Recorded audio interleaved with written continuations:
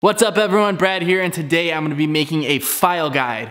Now this device has many uses in the knife shop, such as helping file slots for guards, cleaning up a tang, or helping to keep even plunge lines. I'll start off by cutting out the two pieces of steel that I need for this project. Now keep in mind that the less steel you use, the lighter this is going to be. I'd say a thickness of about 1/4 inch to maybe 3/8 is probably pretty good for this project. Now you don't really need much width in the steel, but you do want some length in your file guide. That way it'll accept the width of whatever size blade you want to put in there. Let's get started.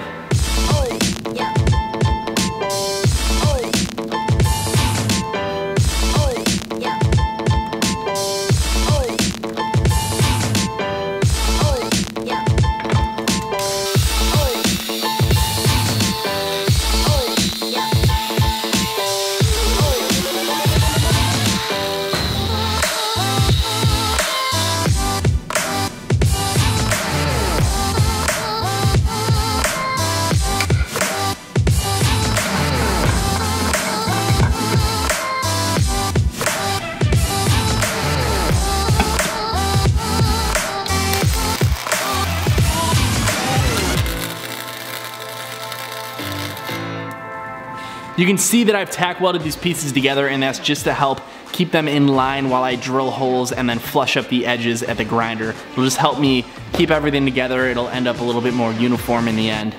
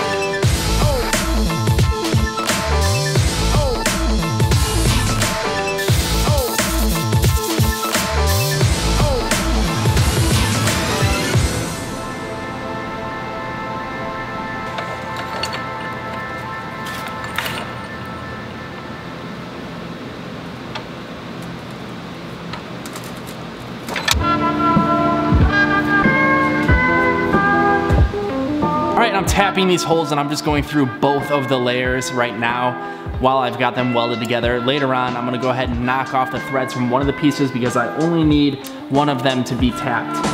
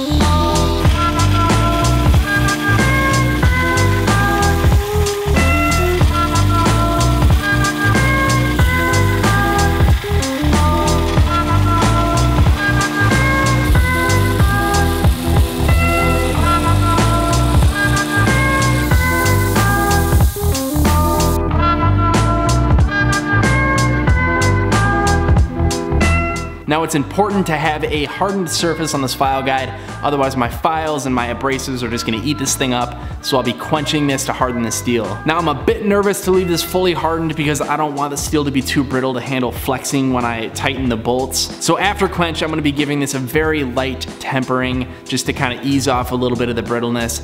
And I'm also gonna be leaving these two pieces of steel tack welded going into the quench. I think that'll help prevent some of the warping that could occur.